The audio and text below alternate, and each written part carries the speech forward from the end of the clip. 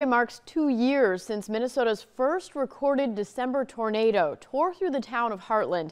Many buildings in the heart of town didn't survive. Sophia Martinez and photojournalist Tony Peregrine take us to Hartland. There really wasn't a concern that we weren't going to build back. It was, how are we building back? 2 years ago, a tornado hit the town of Hartland. Tornado came through and hit the main part of town and the bank, and couldn't hardly believe it. It's December 15th. When does a tornado come through on December 15th in Minnesota? It was a historic one.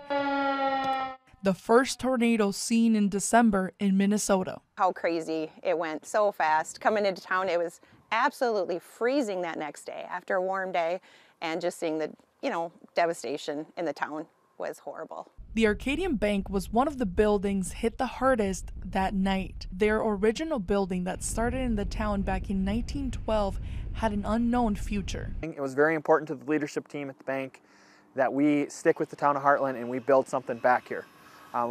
Seems like a lot of organizations may not have made that decision, but it was important to us. Now, years later, the heart of the town is slowly being rebuilt. The bank opened back in September, yet residents say there's still a long way to go before their town is back up to full strength. Unfortunately, it wasn't a very good thing for the town, but hopefully out of that can come some good things. So. The storm that tore through the town of 300 people left a trail of damage stretching just a little over 2 miles. On some empty lots where businesses once stood, the city hopes to build a fire department in a city hall. Sophia Martinez, KEYC News Now.